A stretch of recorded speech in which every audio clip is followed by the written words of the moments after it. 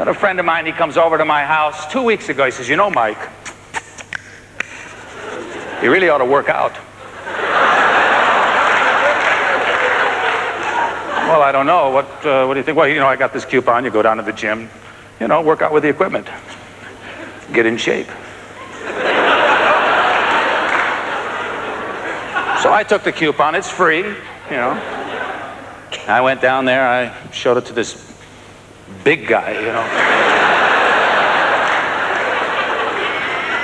He had huge arms, big arms, man.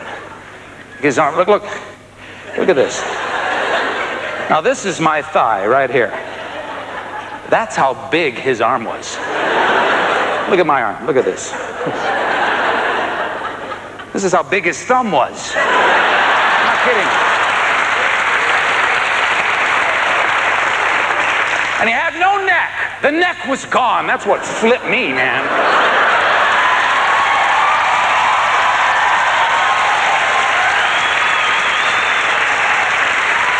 And he started talking to somebody. You know, I had to get in there close to check this out. I couldn't believe it, man. Oh, man, the guy's got no neck.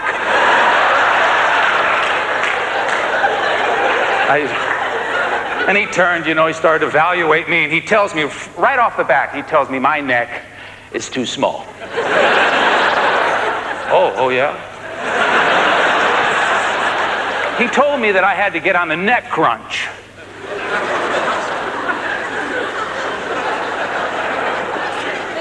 Yeah, what's that? He shows me this harness. It's a leather harness. They put it on your head here. Strap it here. There's a chain that comes off the front of it. I'm not making this up. It's attached to a 20-pound weight. And I'm supposed to get down here like this and lift this thing like